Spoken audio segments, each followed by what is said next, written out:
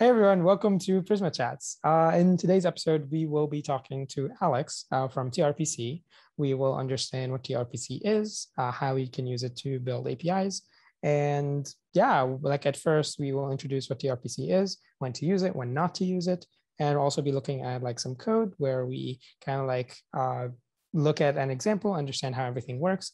And then Alex will take over and then show us some really cool stuff with tRPC. But before beginning, Alex, why don't you introduce yourself? Okay, so I'm Alex. I'm a full stack web developer, I guess is the correct title.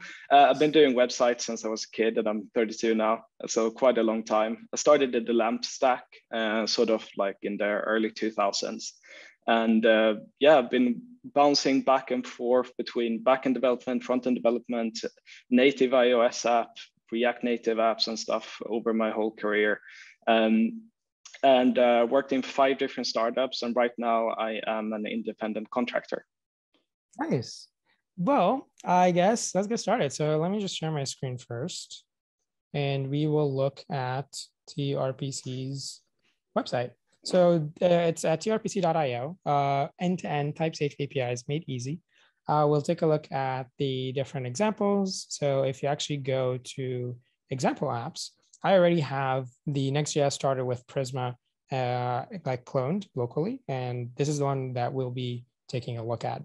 So before actually getting started, what is the tRPC? Like from my understanding, it's a library that you can use to build your API. And so the first question is like, why tRPC compared to like something like REST or GraphQL? Yeah, so I mentioned earlier that I'm sort of born in the LAMP stack. So the way I started doing web development was sort of write an SQL query and render HTML.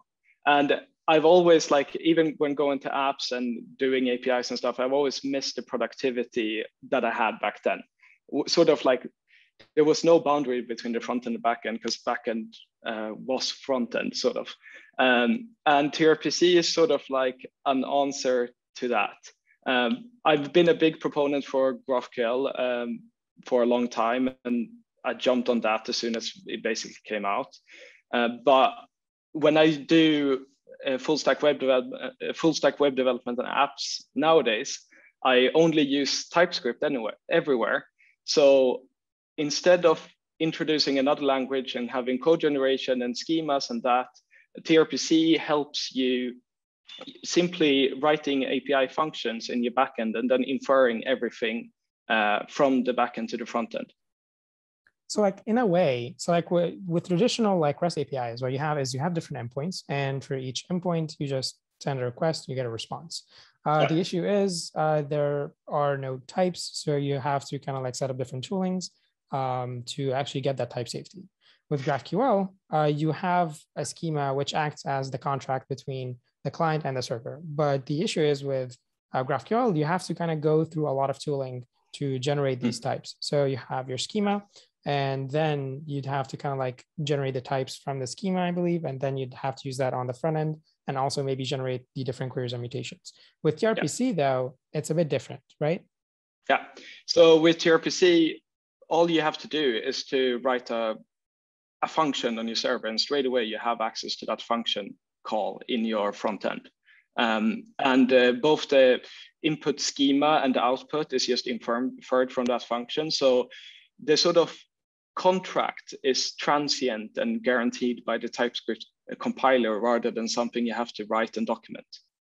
So this obviously, continue. Yeah, so like in a way, TypeScript and like the types are your schema between the front end and the client. You don't need a schema, but like here, the limitation is you have to use TypeScript. Yeah, well, you don't have to use TypeScript, but it makes it a lot easier. And I have plans on making SDKs or like auto-generating SDKs for other languages as well. However, it is primarily meant for sort of internal APIs in your organizations and organizations that primarily use TypeScript as their language. Okay, well, that makes a lot of sense. I think we should see like tRPC in action. So let's take a look at the example. So like this is the Next.js example with Prisma and tRPC. So I'll explain what I understand like in this project, and I'll ask questions and you help me kind of like understand. So first Awesome. things first, Prisma, it's installed. I know what Prisma is. You have your schema.prisma file. So here we're defining the database models. The database we're using is SQLite. And it's so SQLite, it's a file. We have it, it's called dev.db. It should be, so like it will be included in our Prisma file. I believe we have to run a migration. So we have to do like npx Prisma db push. I've done a shortcut for that. So I think it should just be to do yarn and yarn dev in order to get that running. So like it's inside the script, but yeah, so like it got generated. So like you have your dev.db, which is a SQLite file. And inside here, what we have is the post model, and a post just has an ID, a title, and some text, right? Yeah. And then there's a comment that says to return dates intact through the API, we need to add data transformers. So if we follow this link, we will see using super.json. So this is actually something that Next.js doesn't give us by default. And it's like, it doesn't serialize dates. So what happens is that you will run into errors if you don't use super.json, right? Yeah, so essentially, when you have a date object in JSON, it just gets serialized to a string. So super.json is a library built as part of Blitz, which is a sort of similar answer to the same problem that tRPC is trying to solve, which is the sort of zero API approach. And super.json helps us serialize and deserialize complex objects in JavaScript. So if you install super.json, you can not only return date objects in your API and use them transparently in the client, you can also use like maps and sets and even serializing errors and stuff like that. Okay, so that's very useful. And yeah, so like this is the schema.prisma file. This is basically our database. And then we have, since this kind of like example comes with tests, we have a test folder which uses Playwright. I believe this, so like this is a testing library. And you also have Jest configured with TypeScript. And yeah, and then if you go to the source directory, but actually before that, something that I noticed is that in the tsconfig.json, we're setting the base URL to the source directory. So like this way, it's easier to do imports. We can just, instead of doing like the ///, we can just like this, it will be the base URL. So we can just import from like pages or server or utils. And yeah, so like since this is an Next.js project, what happens is like in the pages directory, you have different pages. So actually if I run yarn dev, we should be able to run this project. Yeah. And it runs a couple of scripts. So let's actually look at these. So there are a lot of scripts here. Yeah, I've added some helpers that are good to have, sort of like it runs Prisma and stuff for you.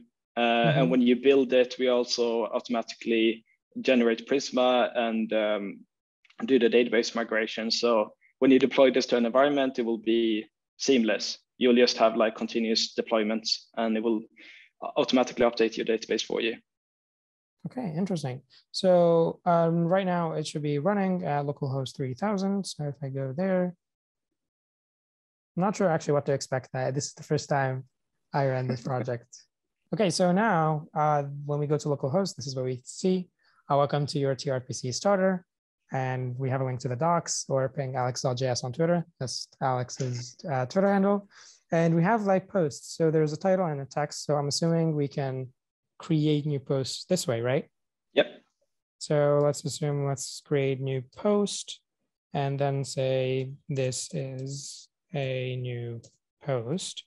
And when I click submit, oh, here's my new post. And like, wait, so to actually see the text, I won't be able to see it? Yeah, so on the front page of this, I've only included the title. So if you want to view it, you can click view more and you get like the full blob. Oh, so like this is for this. Okay, and we have the ID of this post. So like this is a route /post/ID, and we get like the data. Okay, this is very minimal, but it showcases what tRPC is. So I guess let's look at the code and see exactly how all of this works.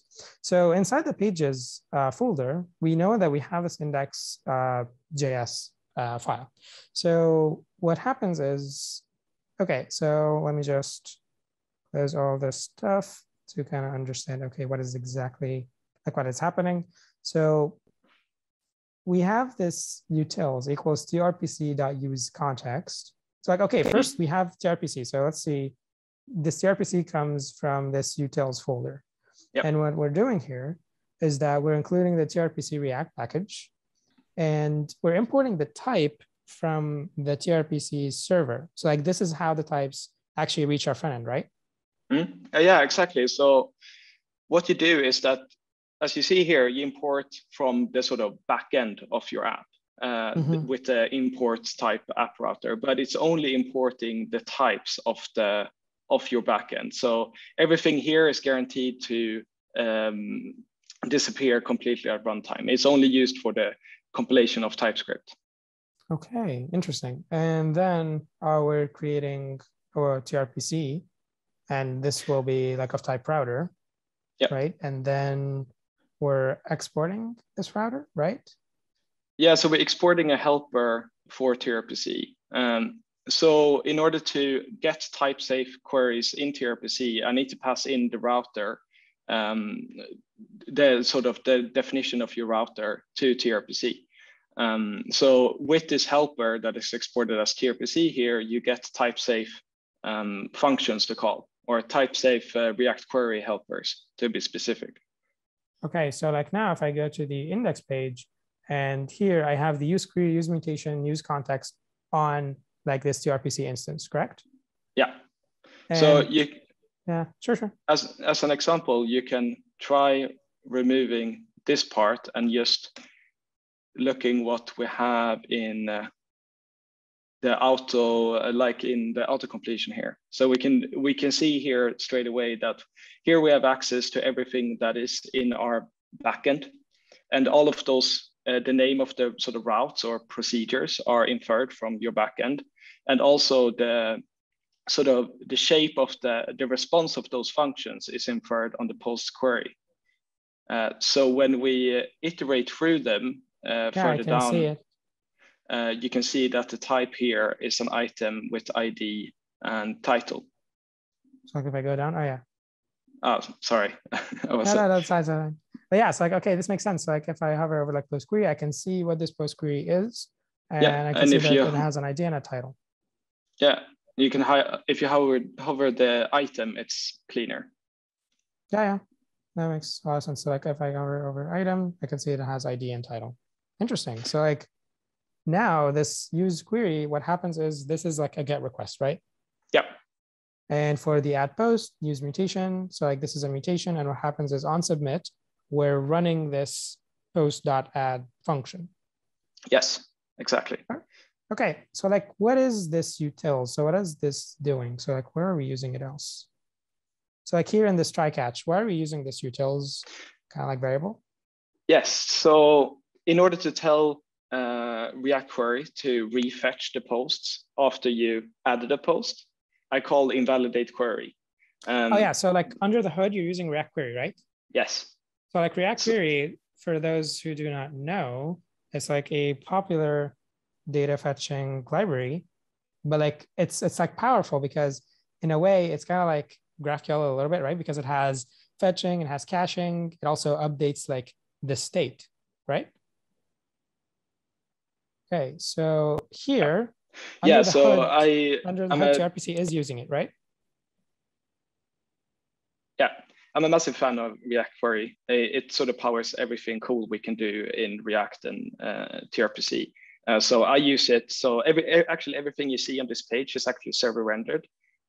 So React query helps with both like the sort of caching of sort of dehydration and hydration of your query cache, and it has a lot of helper functions to do like nice DX and UX for fetching and mutating data. Okay, so like that's how when we clicked submit, it automatically appeared for us. This is like exactly. React query magic. Yeah. Yeah, so after the mutate async is done, it will invalidate post.all, which will then trigger a post.all refetch. And then you will see it. Interesting. Okay, so like this is the front end. And if we go to the underscore app, this is the global app component. There's a lot of stuff happening here. So what is the HTTP batch link? Yeah, so HTTP batch link.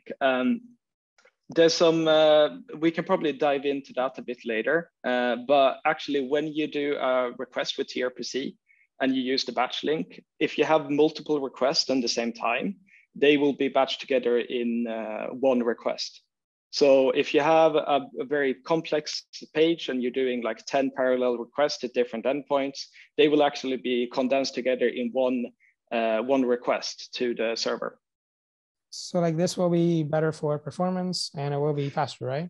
Yeah, exactly. It will be a lot faster for the client, and you don't have to do several round trips to fetch all your app's data.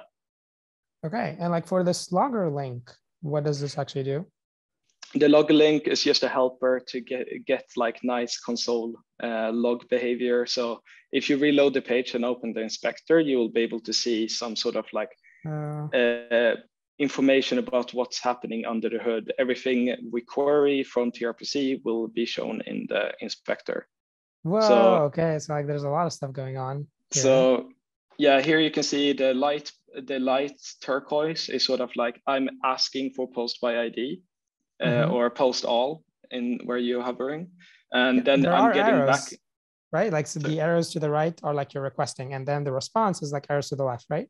Exactly. So now you can actually see here that when you do a post.add, when that gets response, we sort of automatically query post.all. And here you can also introspect all of the data that is returned from the server. Yeah, so like we can see what the input is sent, we can see the response.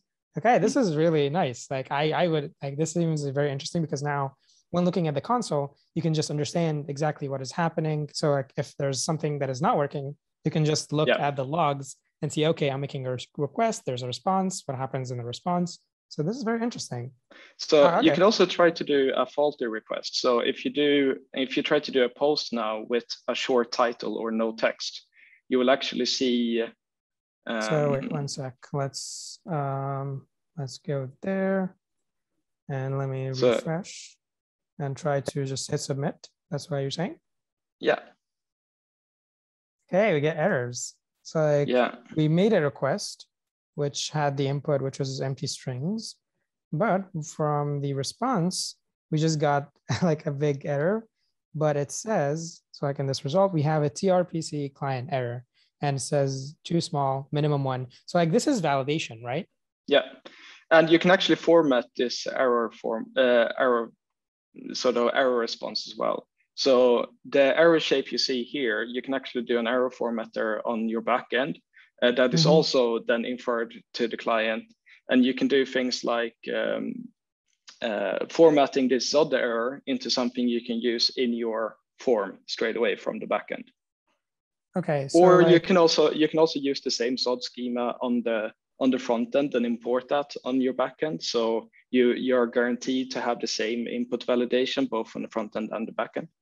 So ZOD is like a schema validation for the inputs, right? So like somewhere we have on the backend, like we haven't checked it out yet, but we have like these conditions. So like this is also inferred.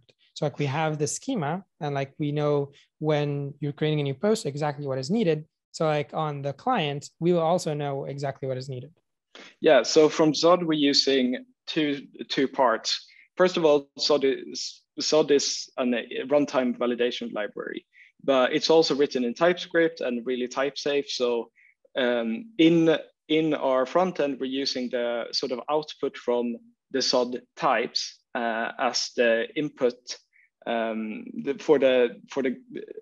for our input types, which is why you get tape saved on the input.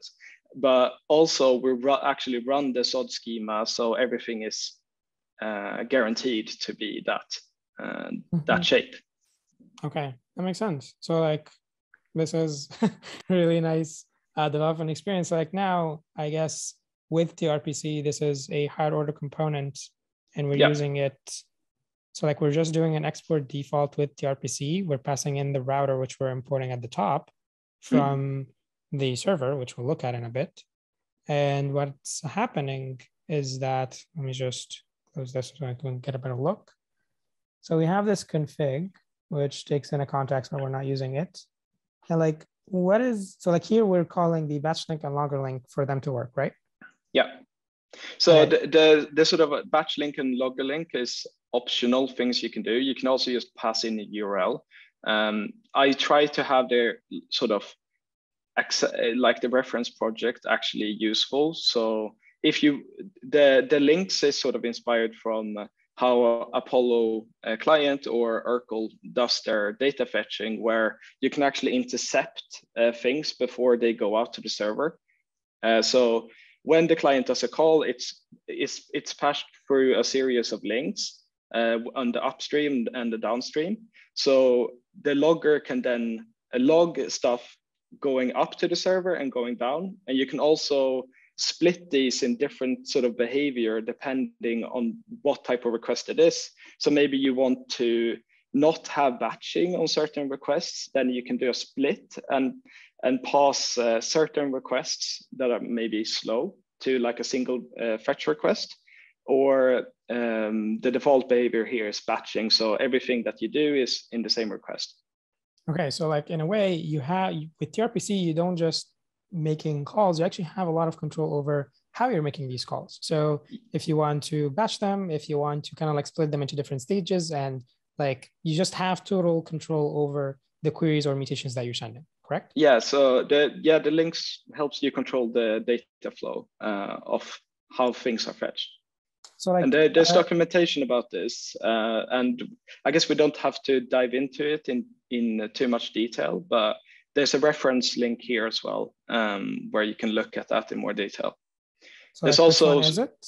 Which so if you go up a bit, line 46. Mm-hmm. No, 41, I mean, yeah, 46. Yeah, there. This one? You can read. Yeah, there's a link there to the link to links. Yeah, okay. So like here we can see request batching, customizing the data flow, disabling stuff.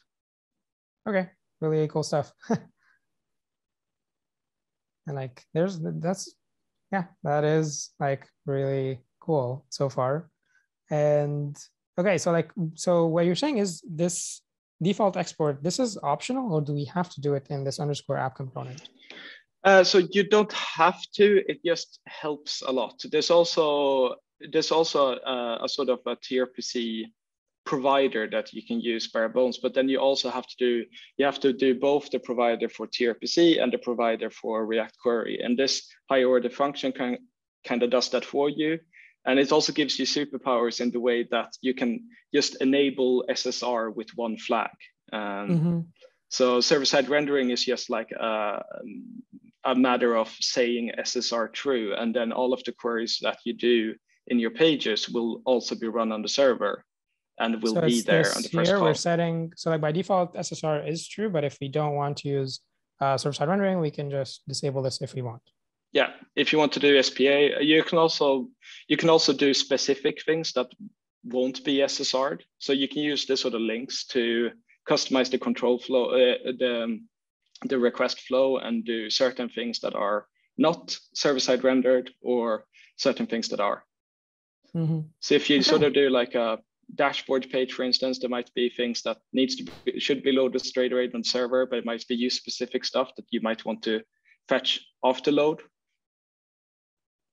Okay, that makes sense. So yeah, like it's very flexible library when it comes to like fetching data, because it's also like having this library use React Query, it makes it just really powerful, because now you're just aware of like the state. You can easily cache it if you want, right? And you can also like invalidate this cache because you're using like React Query. And you also have control over like the entire request and response cycle. You can see exactly what happens. And from the server, you also like define validation, and this validation, like these errors are also like, you can view them on the client. Yeah. Okay, so like so far, so like this function get base URL, this is just to know if we're in like production or the development, right? It's sort of a bit more than that. So when we do server-side rendering, the URL that you call, so the server then, when it renders the page, needs to call the tRPC endpoint as well. And for the client, it's usually just like /API/tRPC. But on the server, you might have like a verse. You might need to have the full Vercels URL for the server-side rendering to work.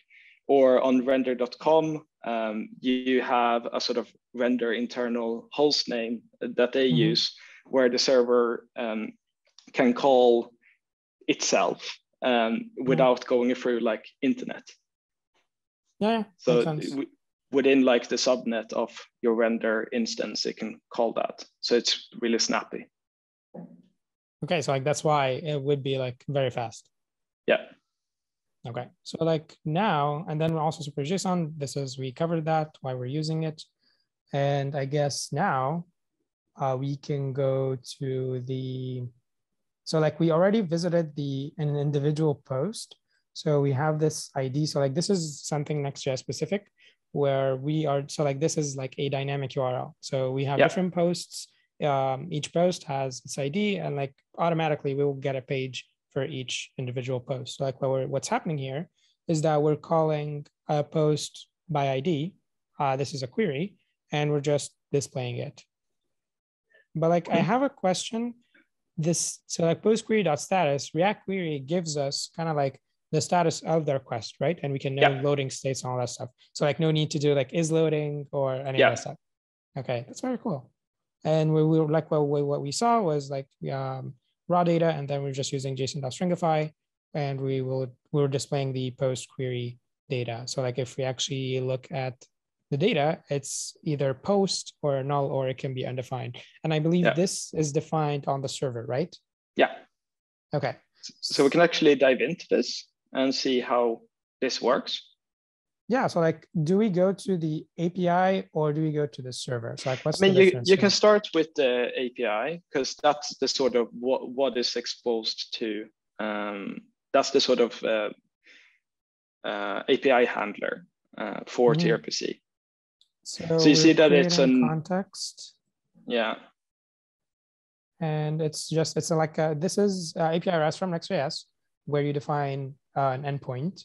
And like what we're doing is we're exporting a handler. And inside this handler, we're creating context, which comes from the server. We'll look at this, and it includes Prisma. So we have, we can do Prisma queries. And then we also have, we're passing the router. So I'm assuming the router, we have different routes. So maybe we have a route for posts, maybe we would have a route for users, and etc. So like here, we're passing this app router, which will contain all of the different routes that we have, right? Yep. And then on error, we're just logging that there's an error. And here we can enable batching if we want, but it's recommended, right? To just leave it. Yeah. It just gives you superpowers without any extra work, sort of. Yeah, like it's just one line, and yeah. Yeah, it's enabled by default nowadays. So you actually don't need to have that, but there might be reasons for you to disable it. Okay, cool. So like now, let's get to the server part where the magic is like kind of like happening, and we're defining the types. So this tRPC.ts file, we're importing Prisma, and we're also importing tRPC from tRPC/server. This is the server package. And we're also importing a Next.js adapter. Yeah. And we're initializing Prisma. We're also enabling like logging. And what happens is we're creating the context. So like we can add Prisma. All this makes sense. And we're just exporting the context type. This is the one that we're using in the API route, right? And then we're creating a router. So like tRPC.router, and we're passing in the context. So this is our router. So like now, I believe if we go to the routers, this is where we're defining kind of like the different endpoints. So yeah, let's start with the app and see exactly what's happening.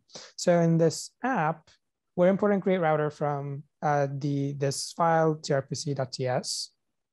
And we have the post router, which actually, let's look at the post router and see how it's implemented. But like we're importing this post router, and we have this app router, and we're merging this post router that we'll look at, right? So that we're merging everything in the post router with a prefix of post dot. So that's why you see, like, in the front end, you see post dot. ID. Yeah, exactly. So then we split up the whole server into a lot of different routers, like by feature or whatnot. And so then you can have like separations of concerns on the back end. So you can have one for posts, one for users, one for whatever you want. So like if I want, I can make this like post underscore, and it can be then underscore by ID, whatever, right? Like, yeah, this is just the convention that of like tRPC. Yeah. So if you, yeah, exactly. It can be post slash as well if you prefer slash endpoints. I mean, you can see if you wanted to, you can see that if you change this, you get straight away type errors everywhere in your application. Yeah, like because we're using like, so like actually let's try it, and let's make this like post slash, and let's hit save and see exactly kind of like what's happening. You actually don't even have to press save. Everything. Oh yeah, here it is, post.all. Post.all is not assignable to like the types that we're seeing. So let me just move this. You can hop it out and you see. Yeah, so the available ones that we have is either post/all or post/by ID, and that's why we're getting errors instantly. So like we just change, and we just hit save, and we can immediately see, okay, hey, this is where everything is kind of like wrong. You don't even have to press save for that matter, because it's just inferred. Yeah. So like, wait, let's go to which file it was. I think it was the app. The app, yeah. Yeah, and if we just make it dot, not save, and if we go to the index page, I think we have to save. No, we don't have to save. Yeah, and it works. This is really cool stuff. So this is very interesting. And now, so like in this app, what happened is we just passed in, so like this router, we just have the different routes. So when we have, or like, is this accurate? So like we have different routers and we're combining them into a single route. Yeah, exactly. So it combines everything into one sort of something we call an app router. And then we export the types of that app router in the bottom. And that is actually what we use in the front-end application. Yeah, so like it was used in the utils, I believe. Yeah. And this is where we're importing here. And like we're just importing the types. We're not actually importing the actual code or anything. Yeah, exactly. Okay. Super so it's just to give a guarantee. I mean, that's the helper that infers all of the types from your backend to your front end. Okay. So like this line is like responsible for like all the magic that we just saw. Basically, yeah. Okay, interesting. So let's just close all this stuff and check out the final file in the server, the post router. So here, we're defining two routes. I believe we define the add and the all. So like the all, we can see that.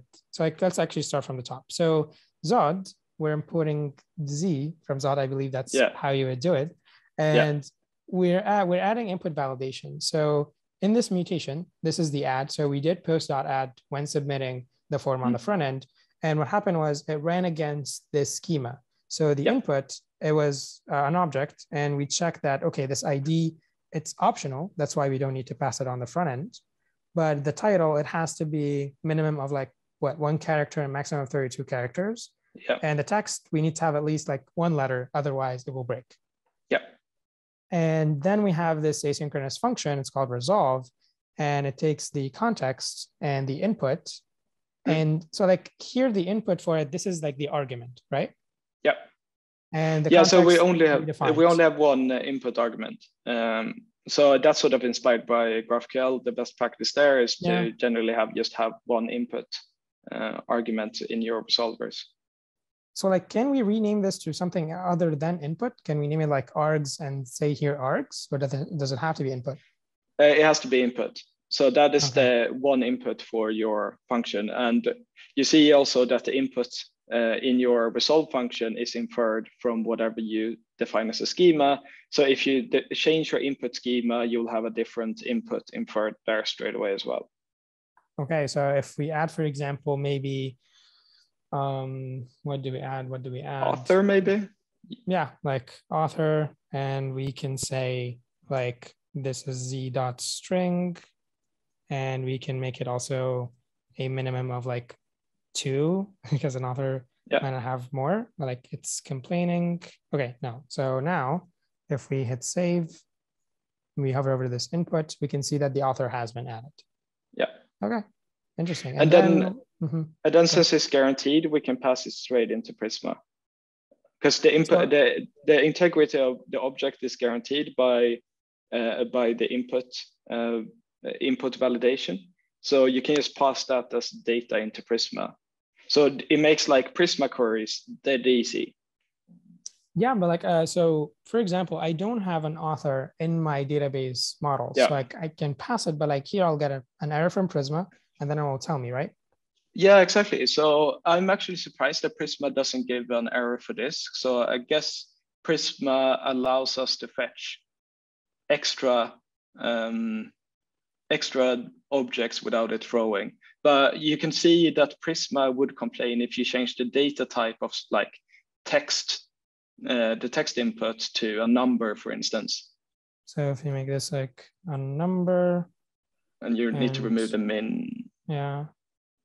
And now you see that it doesn't play ball with Prisma. Yeah, it says exactly, okay, you have a big error and you can see like, big these are the like sort of things that are a bit hard with TypeScript in general. Like you get these massive error messages and then trying to find the one line of this like 40 that is relevant to you, right? Yeah, it feels like, how dare you try to make this mistake? Oh, by the way, like you just added something that is not necessary. And so like now, so I think this is an issue that should be communicated, right? Because now I can just add fields that I don't have and pass it into this object, but I don't know whether or not this will throw an error, right? Yeah, I actually don't know that. It seems to be that Prisma is not explicitly saying that it only accepts these fields, but it might be an inherent problem with the sort of record in TypeScript. So, I mean, let's just skip that for now.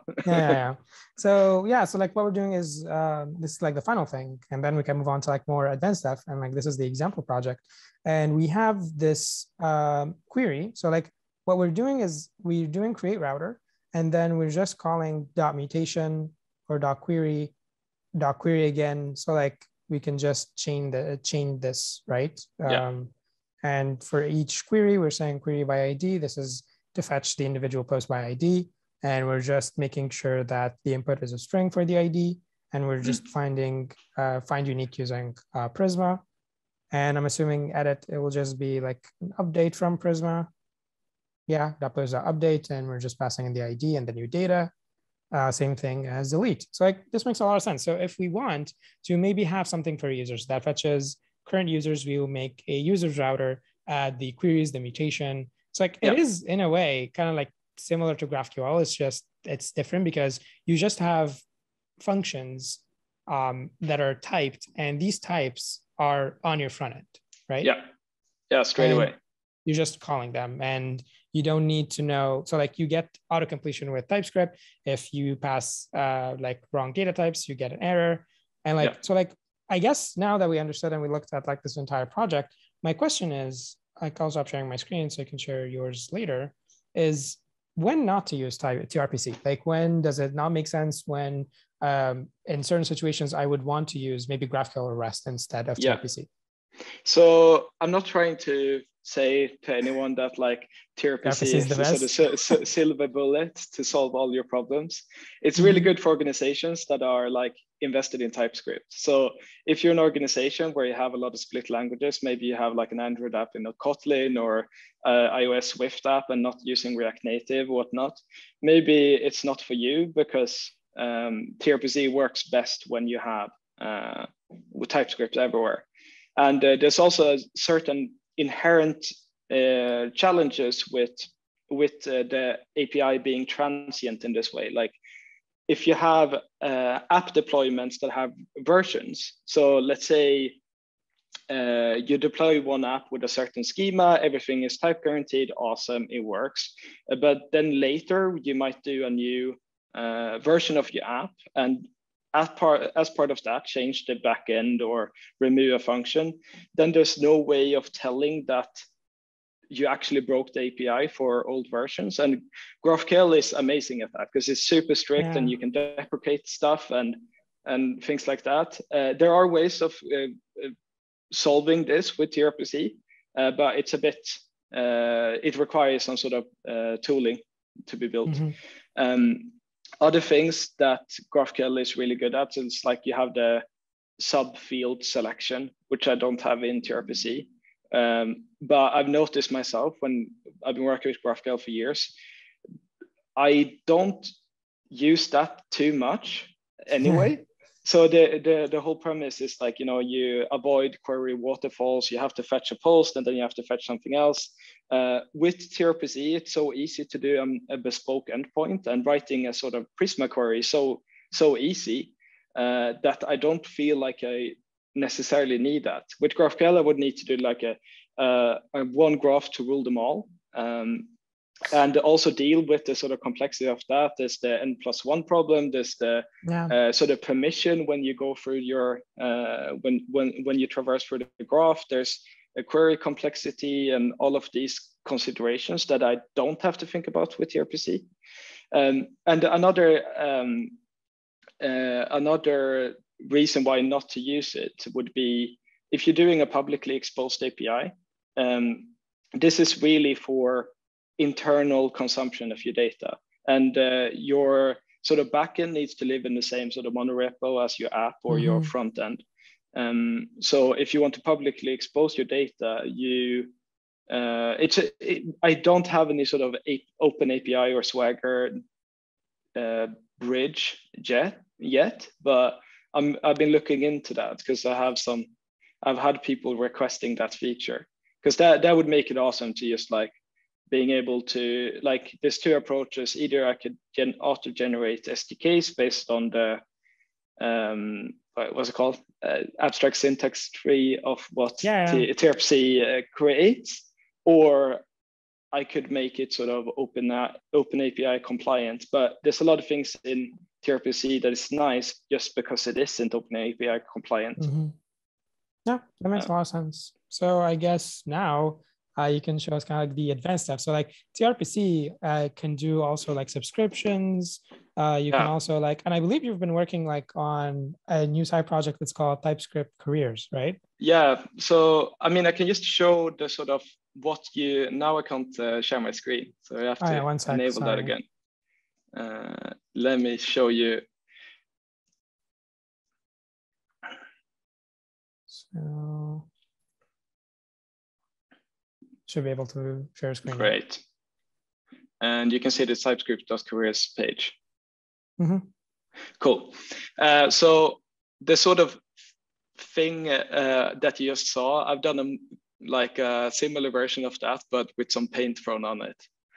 So this page is pretty stupid so far, but the source code is in the footer if you want to have a look at it. But this is just a job posting page that aggregates from a few sites and then add post adding and job post adding and all that as well. But there are some cool things here. So first of all, when you load this page, it's a server-side rendered page, but it is edge cached. And also when you click anything on the page, if I click an ad, it's instant. I go to next page, it's instant. I go to next page, click an ad, it's instant. And that is thanks to... So like this is because it's cached. Now, so like you're actually so it's kind of like you're making a request. There's like, hey, oh, here's the cached version. You don't need to actually make the full request. That's why it's super fast, right? So there's a few reasons. So first of all, the page in itself is edge cached. So when I load a page, let's see, it responds in 40 milliseconds on my computer. And then when I actually fetch this after the first render, I pre-fetch all of the data of every sort of sibling route. So here is a massive tRPC request that you can see that it fetches like search, it fetches a lot of job, like public job by slug and stuff like that. And that's actually prefetching all of the things you can click. And the sort of code for that is pretty straightforward as well. I'm going to jump into GitHub and show how this actually works. I mentioned before with query batching and stuff. So this is sort of a reference on what query batching can enable for you. So let me dive into the index page. It's quite long because I've written all the components in one file. But here you can see I have, first of all, I have the jobs query, and then I have a React hook here that when you have fetched all of the jobs, like on the first render, when the app is mounted, I prefetch all of the jobs in a simple for each loop. So that's why when visiting each individual job, it's like instant because you fetched it in the background on this first page load, right? Yeah, and if we dive into the job by ID page, that's using the same sort of query. So that has job public by slug. So like, but isn't this done like, isn't this like a bit redundant? Because like now, if I go to an individual post, I'm fetching all of the other posts. So like, wasn't this done already like on the first page? Or like on yeah, so on the home page, I fetch all of the posts. But then since React Queries cache is smart, when I go into this page, I don't have to fetch that. But because it's looking at the same cache key. But if I want to load this page straight up without going to the front page first, it needs that query to know what it's going to render. Okay. Yeah. So like this is, so like the first time if someone were to share the link to this job, it will be fast because you're using this query, right? Or rather, when you go to the navigation of the page, it will be instant. Like if you go to TypeScript career and click anything, there will be no loading spinners. And also if you, but you can still like, you know, send a link to a specific job. And another cool thing with this page is that you can see that in the bottom here, there's no remains of like get server-side props or get static props like that. Everything is happening just by using, or I can go to the job page because it's a bit simpler. If we go to this page, which is pretty simple, there's no get static props or get server-side props here in the footer. It just fetches, it just uses the React query hook. But still, if I disable JavaScript on this page, it still works because tRPC actually server rendered stuff for you in the app. Okay, so like in a way, it feels like you're writing code of like a single page app, but in reality, it's like under the hood, it's like server-side rendered.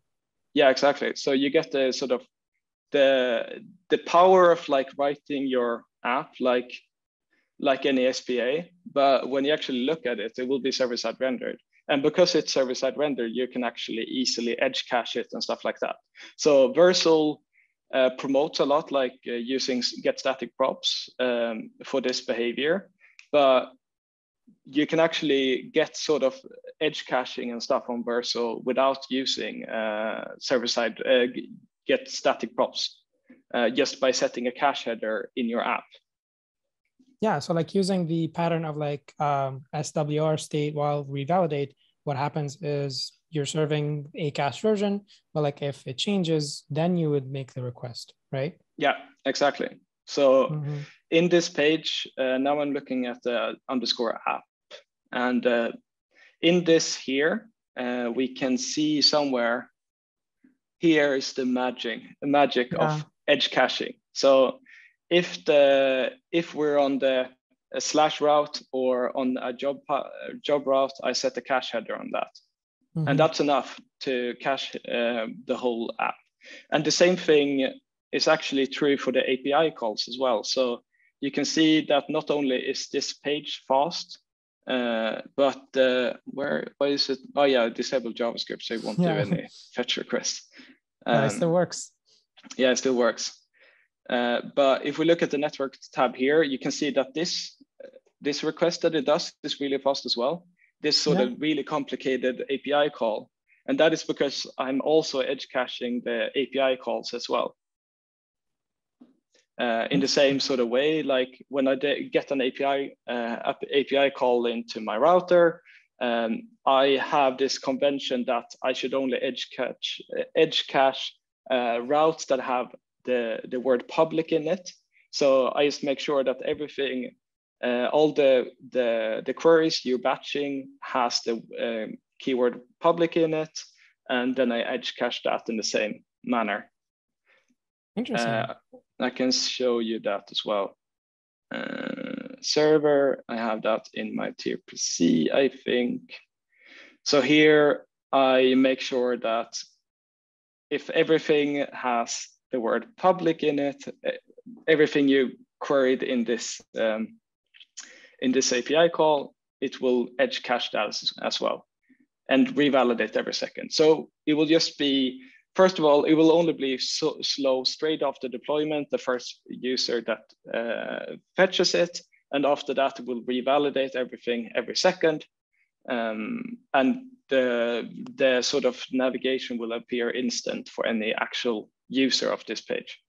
So like the experience will be slow just for the first user, but like any other user will just have really fast speeds. So like after deploying, you visit it, and then every user will be like, this is really fast. Yeah. So on this site, I have a cron job that runs every minute to just like revalidate the cache. So I just have a cron job that does a fetch call to the sort of base URL of TypeScript careers. And that just guarantees that anyone that visits the site will have it loaded instantly, and also sort of fresh because it's run every minute. And SWR is set on 1 second. So like this is, so like if you don't have this cron job, you just, if like in case there are any new jobs, the only issue is that someone might have like a slow experience, but like now you're guaranteeing that no one will have like a slow experience because you have this cron job that is running every minute. Yeah, exactly. Oh, interesting. And I mean, that's super easy to set up. I recommend this site, cronjob.org. Here we can see the sort of like cron job to cron keep fresh here on TypeScript careers. Mm-hmm. So that's a pretty cool aspect of tRPC, and that is thanks to, you know, in GraphQL every request is on a HTTP post, which makes it sort of notoriously hard to cache. And there are solutions for that, like Graph CDN and Apollo has some stuff for edge caching and doing cool stuff with GraphQL. But with tRPC, since all of the queries are done by a GET call, you don't really need to have that complexity. So you cache it like any other HTTP GET call. Yeah, you're just caching the endpoint, and you're caching you're caching the response, and that's why you have like just very, very fast experience whenever making this request. Okay, so, well, this was really interesting. And then this, I also have WebSocket and subscription support in tRPC. Although I haven't, that I can mention, I have not used that in production extensively, but it's really well tested. And I've done extensive end-to-end testing on it, and done my own research. I'd love for someone. But like right now, it is experimental, but like it's close to like being production ready. I mean, it's experimental, but if you're running a non-critical thing, I would love to see people using it in production, because the only way for it to ever become, certified production ready is if someone actually uses it in production, right?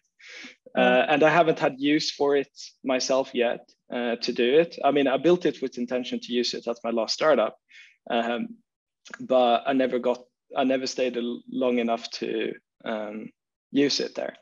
But I can show you an example of that. There is a link where we can chat a bit. You can share your screen, or is it? I'll show you a screen, but I'll also send you a link here I'll send you a link on Slack. Yeah. Next.js websockets.trpc.io. Yeah. So this is a site hosted on Heroku. in order to support WebSockets. If you sign in with your GitHub and just write stuff. And authorize cat, that's you. Yeah, that's me. 1 sec.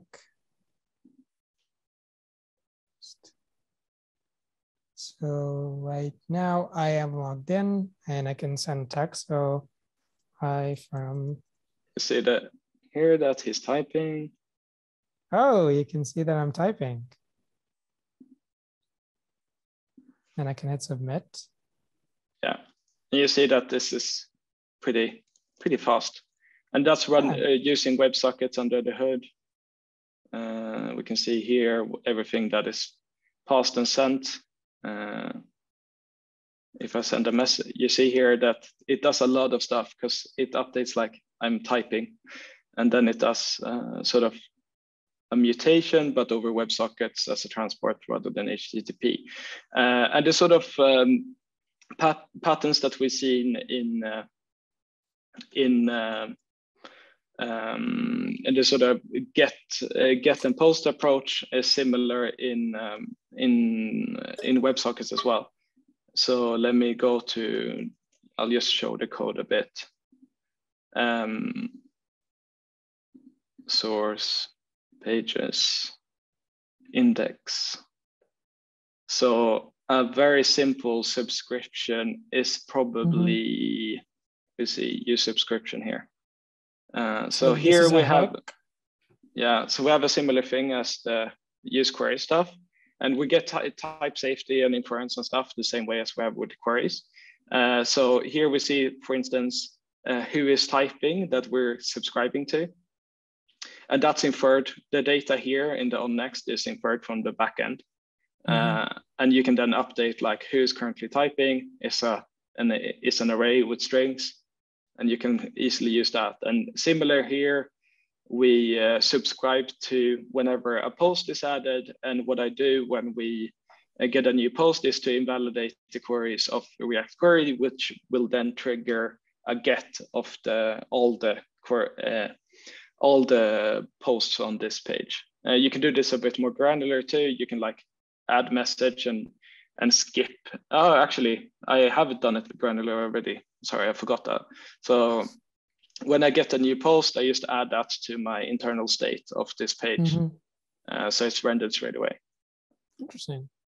Yeah. So I mean, I'd love for people to contact me on like if people have use case for real-time stuff in their apps, I'd love to help out and get tRPC in there.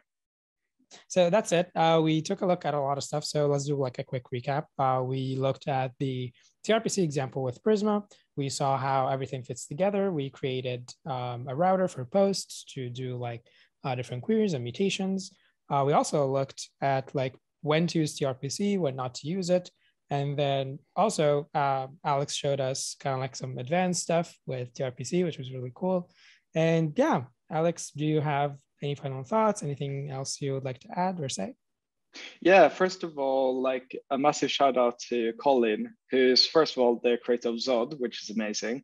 And also he wrote the first proof of concept of tRPC. So without him, tRPC would not exist. And then secondly, everything I showed today is like not tied to React. So you can use the same sort of thing that everything we went through, you can do in React Native, in vanilla JavaScript or TypeScript. You can use it for server-to-server communication if you like that. And it should work like with Vue and Svelte and stuff as well. I'm looking at doing a specific Svelte adapter right now because I feel like Svelte is sort of the future and the Shadow DOM is going out. So yeah. Interesting. Well, I would love to see kind of like what the future of tRPC will look like.